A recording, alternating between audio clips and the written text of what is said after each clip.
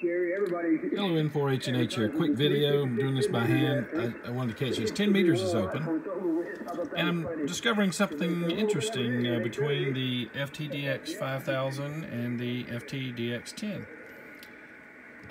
Look at this. On the FTdx10, I'm running IPO, no attenuation. And on the 5000, I'm running no attenuation in amp 1. And now I did read up on these, and the amplification of amp 1 and amp 2 is different on the 5000 than it is on the 10. But that guy is just barely in there at amp 1, right? I'm going to switch over to the 10.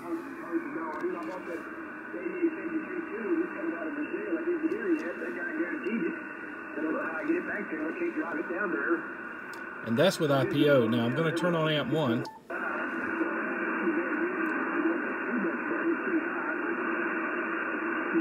Do you hear how much noisier it is on the 10? And back on the 5000. I don't know. It's just curious. For some reason, the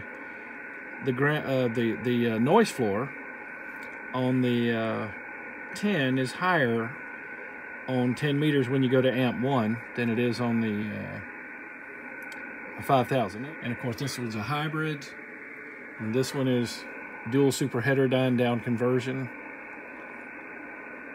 I'm running the digital noise reduction at 4 on each rig.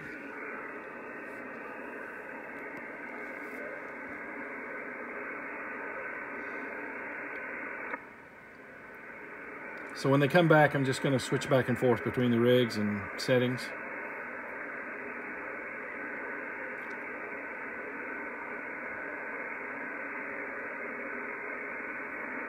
I'll try to hold my hand steady.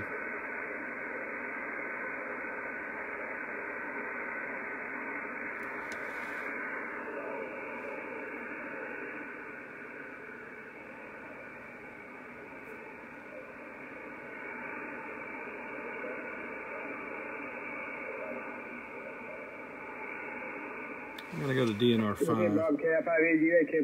heard you before the day started, and I listened to you then. You got a real good signal, but earlier there was times when you would just fade away. I don't know what changed. But our junior was asking you to turn the blank gate up and down a little bit, so I don't know what changed it, but you're good and strong now, so maybe it's the sun's up. When the sun goes down, your signal gets better. How about that? Anyway, I got him on this here, 5YZA, Camp IGZ. Yeah, Bob, I'm still here. I was supposed to say 7-3. Everybody, good evening. I won't shut her down. Bob, why is that?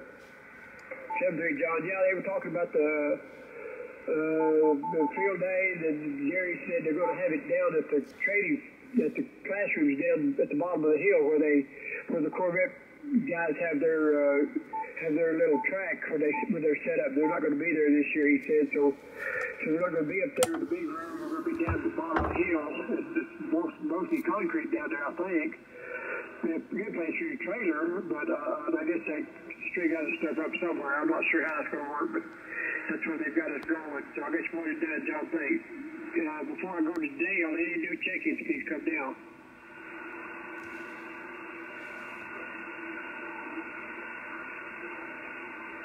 $10 meters is open. It's great. I should check in. November 4 Juliet Foxtrot. Something else, another Foxtrot.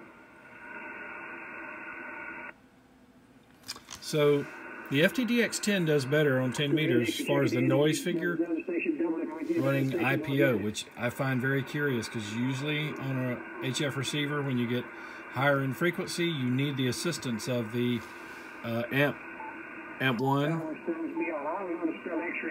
amp 2.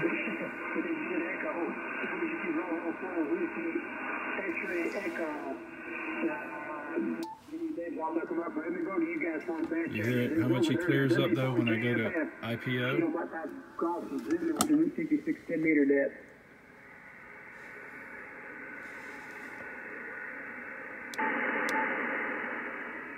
Just cycling digital noise reduction on and off. South Carolina. My name is Bob, Bravo, Oscar Bravo, Bob in Oklahoma City. We have this net every Monday night. Of course, the band's not always open. Every Monday night at about 8:30, 8:45. here Central Time, and I'm going to run amp2 on the 5000. Talking around to everybody earlier, and then I thought I was going to have a real busy 10-meter net, and then it kind of fell apart. So good to have you in there. Anybody else want to holler at Gary? N4JFF is his call. N4JFF, good evening from Oklahoma.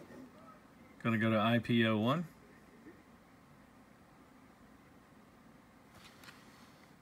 Back to amp1.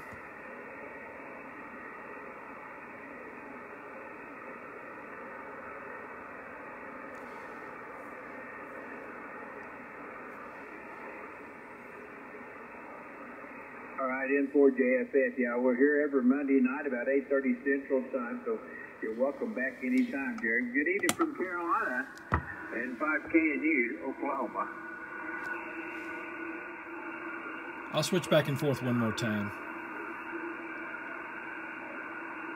You see, there's a weak one there, but amp1 doesn't really help. Okay, Aaron, Bob here. You got that BB4 WXE. I'm sure. I figured Anthony would holler at Gary, and he probably will, but I'm sure Jerry will holler at you as soon as I he'll turn it over to him here. With the 5000, I'm using the SM5000 external speaker. This amp tonight, I'm only running about 400 watts, so it's my QRP amp. Anybody want to holler at Howard? The WB4 WXE. Go ahead. With the FTdx10, I'm using the SP30.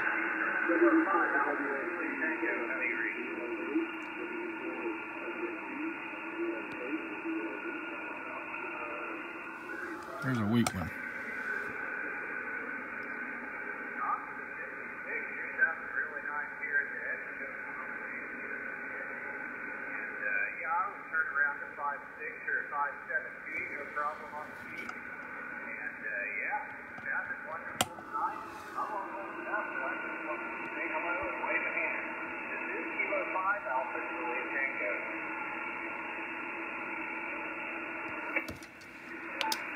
I'm going to adjust some audio tapering.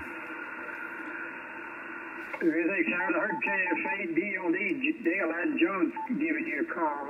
Dale, go ahead. So now I'm setting the high cut for sideband at 2400 hertz, rolling off with a good steep 18 dB.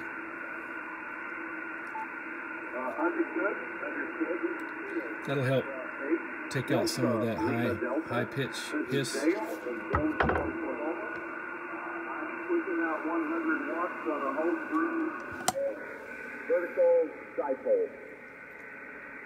Okay, well that should give you enough.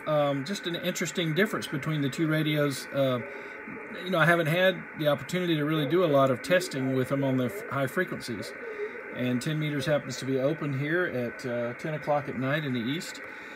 So it gave me the opportunity to do that, and I believe the 5000's got the better receiver on 10 meters.